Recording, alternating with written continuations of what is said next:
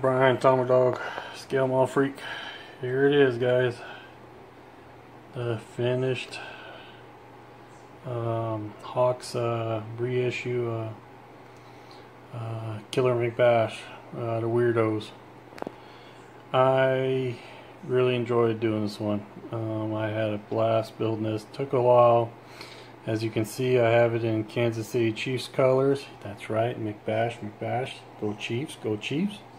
And just taking it to the Oakland Raiders, to the Raiders, which, you know, football, they're called they're in the NFL, but we all know they're like drama queens. I mean, they have their little groupies in the stadium, and you know, they care more about what they look like and how fierce they look instead of learn how to play the game, you know. So, anyways, I really dig this one. I just used a red marker for the bloodshot eyes and black dots for the eyes. Typically, it's supposed to be closer towards his nose there, or his snout, if you want to call it. So I was going to do a monster green or a monster purple. Then I decided just to do a medium flesh tone with Vallejo. Didn't do too much of a highlight. I did use for the highlights. I did use the what is it? The Vallejo light skin, but you know you could barely see it. I did use the Vallejo leather, and as you can see, there's blood on his fingertips. I can't get down farther, and then blood on the mask and on his teeth and all that. That's from the Tamiya Red Clear, the Citadel Blood Red, and the Vallejo Game Color Bloody Red. I wanted to make him fierce and all that. So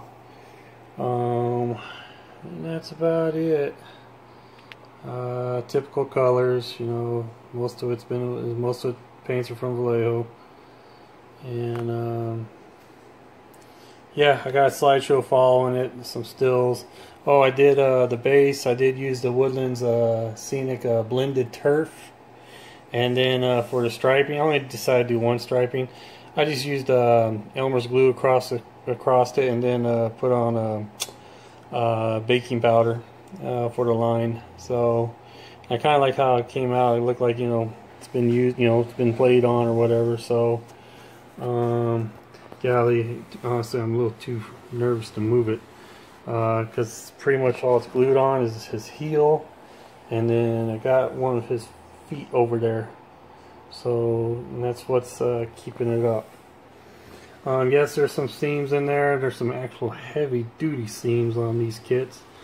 I did what I can. Didn't care about the jersey number or anything.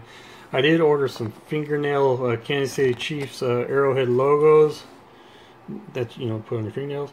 They were too small, so just gonna leave it that way. It's got the Chief colors, most, you know, and stuff. And I'm really digging this one.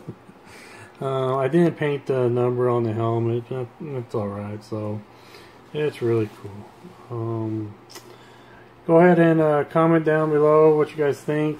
I got a slideshow following, so I hope you guys have a good rest of the week. And got another model kit down. So, Killer McBASH. Alright, you guys, take care. Bye.